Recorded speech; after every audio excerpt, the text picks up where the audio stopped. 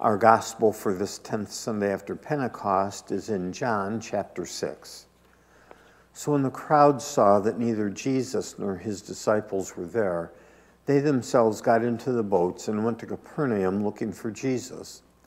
When they found him on the other side of the sea, they said to him, "Rabbi, when did you come here?" Jesus answered them, "Very truly I tell you, you are looking for me not because you saw signs, but because you ate your fill of the loaves.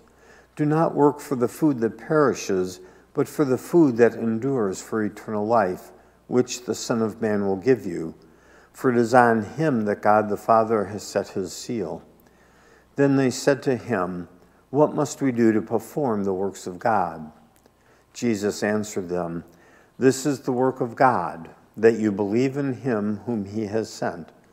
So they said to him, "What sign are you going to give us then, so that we may see it and believe you? What work are you performing? Our ancestors ate the manna in the wilderness, as it is written, he gave them bread from heaven to eat."